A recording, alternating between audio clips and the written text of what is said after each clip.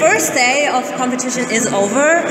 Any big surprises or any expected results for you, or is that pretty much the way that you expected things to go today? So no big surprises. This was all the way I expected it to be. Maybe I had about the 400 individual medley men. I like to have on the third place Kevin Wedel under my qualification time. I would like to see that. The qualification time was 4:19 and a little, and he did 4:20, so he isn't in the team right now. But he has another chances, so maybe he does it about 200 medley or whatever. Yeah.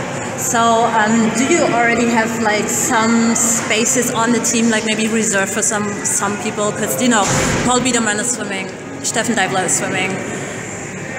Henning Lambertz, the biggest names that we have in German swimming on the men's side right now. So can they be secured on the team, or do they still have to work for it?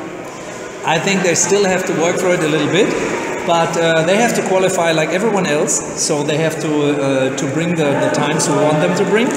But if they do so, that shouldn't be a problem for them, because they are so good that this is very easy for them to do. Yeah. So after the last year or the last couple of years with the World Championships last year and everything, it was pretty disappointing. So what's your strategy to like build up a team again after such a year? It's like, because you can go like, okay, we have the European Championships in our own country. We cannot, to say it like this, embarrass ourselves. Yeah. So how do you get this message through to the team? Because in case there might be somebody who didn't get it. It's difficult because first of all we have to face that there are not really new faces in the team which can reserve people like Britta Steffen. She quit, and we miss her. So it's complicated for every medley, and of course for single races. But I think we have two ways to handle it. The first way is we have a youth team, and we push it very much. So I think this youth team will be able to fit in this in the big steps from the older ones in a few years, not right now. And we have the older ones like Lambertz, Deibler, Biedermann, etc. And I think they are still good enough to win medals at the Europeans. So we have to see two sides of the story.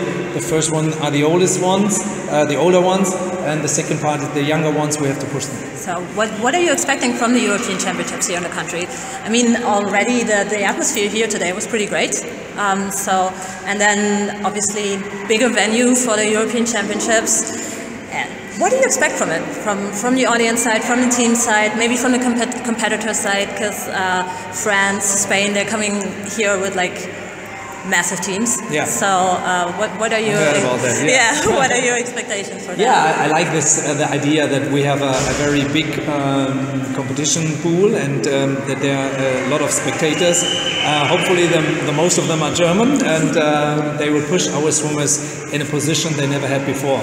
It's like if you go to the start and you hear your name, you hear your country, and thousands of people are screaming Germany or your name.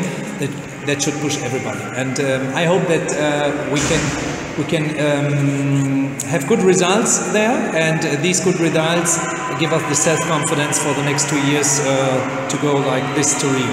Okay, thank you.